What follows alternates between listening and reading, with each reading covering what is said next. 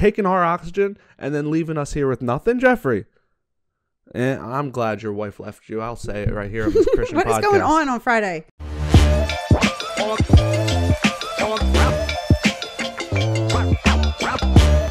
Hello and welcome back to the Croak and Crow podcast. I am Spencer Cartier. I am Mrs. Pigglewiggle. Mrs. Pigglewiggle, and this here is Mr. Pigglewiggle, Frank himself. The boy, the savage. He looks like a frat boy today, doesn't he? He looks dirty. What happened to him? He does look really dirty, doesn't he? I think he belongs to a fight club in the night. I think so too. He could have he sneaks out. It was Thursday night. Oh, you know what it was? The Eagles were playing last night. Eagles. He got roughed up. He probably got into a little fight. Well, he was in a bad mood because they lost. Yeah, probably got into a little bar fight with some Buccaneers fans, some Tom Brady fans. I don't know. Anyhow, guys, what's up? It's good to be here. Yesterday we got kind of sidetracked. We did. The entire podcast. It was lost our train of thought Thursday. Usually Thursdays are meant to be train on the track. Stay on the track. Train is off the track. It was off. Talked about baldness. We talked about desserts. Yeah. Two things that go hand in hand. And two things. One, I've lost my train of thought. That's for yesterday, not today. You know what would be good to combine baldness and desserts is in a pie eating contest. Why? Well, because your hair wouldn't be in the way, and then like in the end, you could just like dunk your head in a barrel of water or something to clean off. Oh, because how messy you get. I feel like I could be in a pie eating contest and be pretty confident there will be no pie in my hair. I also don't like pie, so a pie eating contest is what I imagine like purgatory is like. It wouldn't be hell. How about shepherd's pie? Oh, if I was in a shepherd's pie, it would be in my hair. It would be in my hair, and that is for sure. Ah, man, I haven't had good shepherd's pie in a while.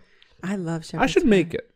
You should. I've never made shepherd's pie. Maybe people don't know what shepherd's pie is. Maybe let me explain to you. Let's stay on the train of thought, but I will explain. I know. I'll explain to you shepherd's pie real quick. Shepherd's pie is a delicious, I'm going to say savory dish from probably the United Kingdom. Yeah. I think it was first made with goat meat. Probably lamb. Lamb, that's what I meant. I don't know why I said goat. You're in the Middle East all of a sudden. I'm thinking of like curry goat. Yeah. Lamb. It made with originally lamb, but now you'll see it mostly with like ground beef. You can do ground turkey, whatever. So it is like a layered thing like a lasagna, but the bottom layer is ground meat in a sort of gravy. And then you have like corn. Sometimes you'll throw little carrots in there, but then it's topped with mashed potatoes. Right. And so then cheese. Sometimes I think. Sometimes just to hold it together, maybe on top. Yeah. Because I was thinking like the top usually is like a little brown, crispy brown. Yeah. So you'll like cut out a piece, and you'll just put it on your plate and just. You know why I think I love it? Because even when like. I don't know if this is uncouth. It's probably uncouth in some Orthodox Jewish tradition where you're not supposed to mix your foods. Yeah. But anytime I get like a hearty dinner like that, especially you'll say at Thanksgiving with like mashed potatoes, especially that's the best to do with, and corn, peas, whatever. First, I mix it all together, so every bite is just everything. Right. And that's what shepherd's pie is. It is. So it's the only kind of pie I like, except for pizza pie. I don't like. Sweet pies. Sweetie pie. I'm drinking a Celsius drink. Oh, are we sponsored yet? Yes. We're sponsored by Celsius. Live fit. Oh, I should have known a white box wouldn't have shown up. Oh, man. I'll put up a picture right here. There's a white box that'll show up. Not usually, but occasionally, frequently, you'll see me drinking Red Bull. This is a Celsius sparkling. This is watermelon. And drank the last one. I'm a little tired today. Would have been nice if we could have both been enjoying the Celsius. You didn't ask. Oh, I'm going to make a competitive brand called Fahrenheit. How about that? Only sold in America. Yeah. Today is Sarah Ferguson, Duchess of York's birthday. And why is this relevant to our lives? She's the original Fergie. Oh. And not Stacey Ann from the Black Eyed Peas. Black Eyed Peas, yeah. Yeah. She was Sarah Ferguson before she got married to Prince Andrew. We're talking about the royals in England, which I talk about a lot. And I just wanted to tell you it's her birthday. No, well, also happy birthday to her. On Twitter, she's Sarah the Duchess, and right now she's doing a campaign. What's the matter? I was just like, what a cool handle. I wish I know Spencer the Duke was just my Instagram handle. But I'm surprised that she was allowed to keep the Duchess of York because she divorced Andrew.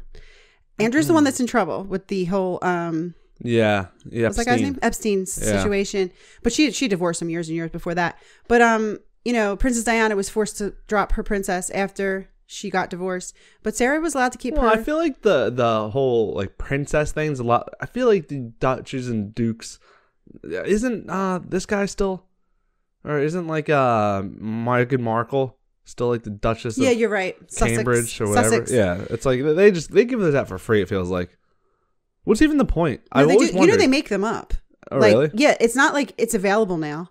Like when Harry married, then the Queen had to be like, all right, what can we call you guys? So she made it up. And like, haven't they run out of places in England? And like, do they have like, No, if they go to Sussex, they don't tell people like, get out of your car, I'm going to drive it. They have no, but like, do they do like, okay, I will do charity in Sussex, or really is Sussex just? I think it's just like one of their principalities or whatever. Yeah. She's on Twitter and she is doing a campaign right now because they're going to destroy 67 oak trees in England, wherever she had grown up. She's an author. She wrote a lot of children's books. She wrote a book called The Enchanted Oak Tree. So that's why it's near and dear to her heart, because it's these trees that inspired her. You're going to take it down for an Amazon warehouse. Oh no. Amazon, Jeff Bezos. So we don't like Jeff Bezos. If you want to sign her petition, it's on one of those, I don't know, change.org or something. Yeah, we'll have it down in the description. You know what? We have an oak tree. We do. We have an oak tree, and we also don't like Jeff Bezos. A mighty oak. We love him as a human being, but we don't like his charitable donation numbers. No. How about that? Cares more about space than he does the oak trees. Than the earth that Guess we're what? Standing on. Guess what? Yeah, how dare you, Jeffrey? May I call you that? This is what I'm going to say. How dare you? Not only do you have your head in the clouds, sorry, dare I say, your head in outer space, but you are quite literally, and I mean literally, killing the planet while trying to leave it.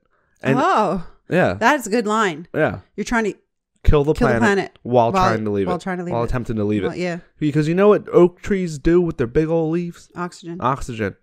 Taking our oxygen and then leaving us here with nothing, Jeffrey. And I'm glad your wife left you. I'll say it right here on this Christian podcast. What is going on Friday? I don't know. I pray that you find your way, and I pray that you plant 42 oak trees. But that's the thing when people say, "Oh, we're 67. We're chopping down oak trees, but we'll plant 100 more." Thanks. 50 years from now, I'll give you a big old high five. These things take a long time to grow out here. Yeah, an oak tree can live up to 500 years. Awesome. And you know, oak trees, they have a mirroring root system. Oak trees are magical. Well, yeah, the Sussex of Sussex said it already. Enchanted. Ancient civilizations would carry the acorn, as a talisman. Yeah. So speaking of trees, I usually track the foliage, the changing of the leaves. Yeah. There's different apps. One that you'll put up is paweatheraction.com. paweatheraction.com. Because we live in PA. But I was in Florida and I was watching because I want to see coming down. Yeah, I want to see the changing of the Hampshire. leaves. Boston starts up north, right? Yeah. And comes down. So here we are very late for it to be changing. So if you look at this week, October 15th, no, the week that just finished, I guess, whatever, where we are right now of 2020, you'll see like the whole map is like already orange. Really? Yeah. And right now we're still green because it's so warm, 80 degrees today. Global warming. So and you know what? I saw this thing, and I don't care. I'm going to get controversial on this Christian podcast. The controversial Christian, that could be your... The controversial Christian. That sounds like I don't know. That sounds like my controversies are on Christianity. I say controversial things on a Christian podcast rather than I say controversial things about Christianity. Okay. So therefore, I will be the Christian who's sometimes controversial about things and not always Christian about who's controversial. No, that sounds like I'm in the news a lot. Okay, whatever. I saw that. I'm going to talk about global warming. And you know what? If you don't believe in it, then you can. Then I pray for your ears to be opened. I saw this thing. So COVID, had everyone shut down for a year and a half, and it was saying that it didn't really. So this was a non global warming thinking person saying this, and they were like, it didn't even do a dent into changing this rapid change in climate. So it was like, it wasn't our fault. And then someone was saying, yes, thank you. It was never us using our hairspray, or obviously that can help. It's these ultra huge corporations that aren't being cracked down on because the government is just fighting each other on whether we even care about this. And same thing with like, oh, the straws for the turtles. I watched a documentary on it, like how 97% of waste in the ocean or debris and plastic is from fishing equipment, like industrial fishing. The full story, right? And so this is all full circle to Jeffrey Bezos. The reason my leaves aren't orange outside is because of Jeffrey. Yeah. And you know what? He doesn't care because he's leaving. And he could just paint his own leaves. He could. You know what? He could. They did that in Dirty Dancing. Did they? In Dirty Dancing, they filmed in the Catskills, I think, which is in New York, like our Poconos. Yeah. And it was a summer movie, and they were filming on location, and they had to do reshoots or whatever. Yeah. And they were going into fall, and they needed it to still look like it was July. So they literally painted the foliage green. Ain't that something? For some shots. Movie magic. For some shots. We did not do Walk Through Thursday yesterday. No, okay, guys. We got off track, but you know what? We had fun. But that doesn't mean that the Bible verses that we read can go unread, right? We need for the week, We'll always get our week done. So in a way, yesterday was Thursday, Friday. Yesterday was Fun Thursday, and today is Walk Through Friday. Yeah. All right. Which can still be fun. Fun. So with that being said, it is Walk Through Friday, and we are going to roll the intro. Welcome back. Hope you're having fun, 'cause Walk Through Wednesday just begun. All right, guys, it is Walk Through Friday on a Friday, and what that is the exact same thing as a Walk Through Thursday. Oh. So what a Walk Through Thursday is, I'll explain to you. We open up the Bible. Bible's open. And we pick a verse, any verse, come one, come all, and we slow it down for you guys. You know what I mean? Like, we don't want to just run through Bible verses. We don't want to say, I know more Bible verses than you. I can outquote you. No, we just want to take one. We want to share it together and break it down word for word, line for line, sentence by sentence. However we need to take it. Yeah. And we want to find a deeper meaning. Right. That's what it comes down to, is we want to find a deeper meaning. Yes. And so we're going to do that exact thing today. Okay. So what we're reading from today, which is news to me, is Jeremiah, my favorite book of the Bible. Is it? Yeah, why not? Well, my favorite book it's one of my favorite books. Oh, Bible. So the purple writing is not the Bible verse. I just put that in for a footnote. Okay. So, okay. Well, yeah. So the book of Jeremiah, you're wondering, Spencer, what's the book of Jeremiah? Is it Old Testament? Is it New Testament? Who's Jeremiah? Right. So the book of Jeremiah is the second of the latter prophets in the Hebrew Bible, and the second of the prophets in the Christian Old Testament, the weeping prophet. Okay. I have a cut, and I just scraped it. Oh, some would call that a? Stigmata. Or some other people would say you fell in a cemetery. And then some other people would say you got pushed. I got pushed. By a ghost. I'm not saying like by a real person. No, by a ghost. I did. All right, so 3 times some other time. We're reading what the Bible verse today, guys, is Jeremiah 17:7-8. Okay. So I hope I got it right this time. Last week I got the numbers wrong. You know what? Let's hope. Let us pray. All right, guys, I'll read it to you, and then we'll walk through it. But blessed is the one who trusts in the Lord, whose confidence is in him. They will be like a tree planted by the water that sends out its roots by the stream. It does not fear when heat comes. Its leaves are always green. It has no worries in a year of drought and never fails to bear fruit. Thanks, Jeremiah. Thanks, Jeremiah. You know what? All I'm thinking about is that confident tree planted by the stream that's not worried about anything. Right. Little do they know Jeffrey Bezos is in town. So how about that? Right. No, I'm glad you said that. In this, I'll get to it. Even though you were making a joke. Yeah. Even though you're making a joke. Well, not. I mean, it is true that he's doing that. I'm coming for you. What I'm saying is, that's what happens when you take the Bible too literally. This is nothing against you at all. I'm glad you said this because it lets me say this. When we take the Bible too literally and we literally say... Then you have someone push up their glasses and say, well, what happens if someone pulls the tree right. up? And like we're talking about a tree and we're talking about a stream and there's drought and they don't make it and there's the spotted lanternfly that kills them. And that's why we walk through it. And get out of it more than a tree that has a limited lifetime, even if it is 500 years. Yes. It's still limited. So we're looking beyond that. We're looking beyond the beyond. All right. Beforehand, any reason you picked this? Did you look for trees? Was that your idea, or did you just find it and then talk about the Duchess of Sussex? Duchess of Sussex. That's not even who it was. That's the... oh my gosh, that's Meghan Markle. No, it was Sarah Ferguson, and she's the York, Duchess of York. The Holy Spirit made me pick it, but it all came together because it is a season of trees. It is they're trying to save the oaks, and the foliage is changing, and so this is using symbolism about a tree and saying that it is like a person who trusts in the Lord. Yes. All right, we're gonna do this one line at a time, folks. You know how it goes. You know how we roll. But blessed is the one who trusts in the Lord, whose confidence is in him. Okay, I love confidence. Confidence is the most attractive quality in a man. I love the word confidence here.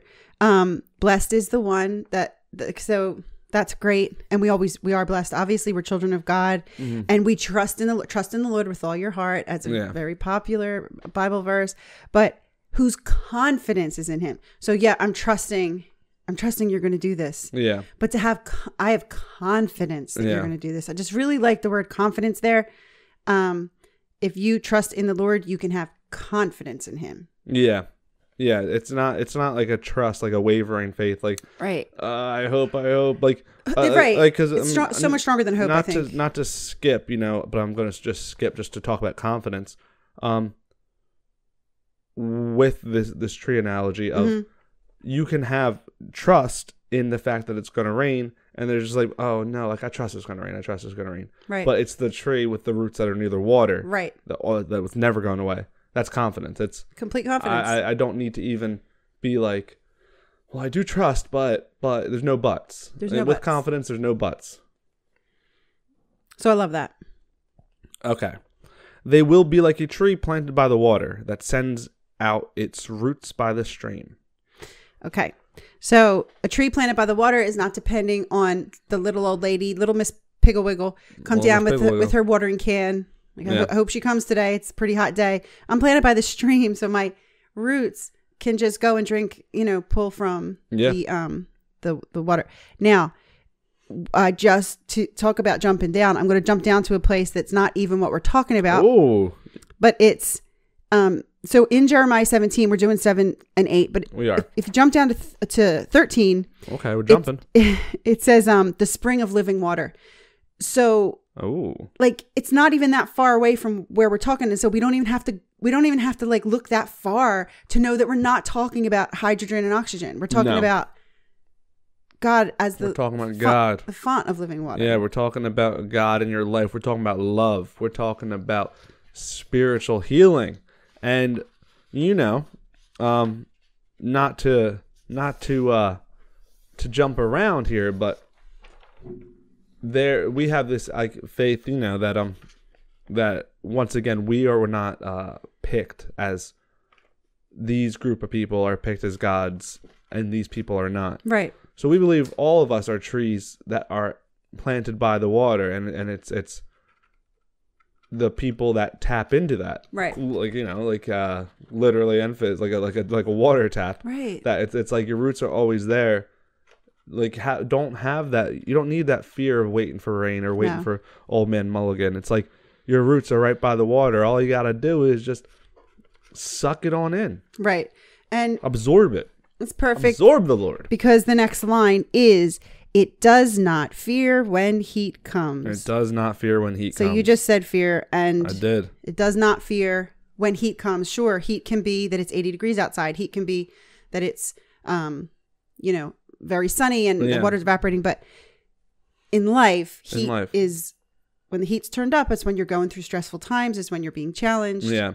And also, so there's another interesting thing about this, guys. And I'm just getting all of the, I'm being filled by the Holy Spirit. Hold me back now. This is a great analogy, and I'm going to tell you why. Think about this tree, right? This tree's not getting watered on the outside. No. If you look at this tree, you're looking around saying, it's a drought. It's hot. If you are the tree, you're like, everything that I can perceive in my bark and from the top, branches. There's been no rain. Like, things are going bad. It's on the inside, the roots that are by the water, and the same thing with people. Like, on the outside, when things can look so bad, right? And there is that heat in your life, whether that be you're depressed or there's external things that are actually happening. Mm-hmm. You may not like, and it's like, oh, like, how is God in this situation? How is God here? It's not. There isn't rain. If we're using water as an analogy here, it's not on the external. No. Like, well, sometimes, of course, you'll go through your life and you'll say, wow, you'll have an interaction. You'll just feel happy. You'll look up in the sky and smile, and that is the water in rain form is being watered. Someone else can spread their love to you.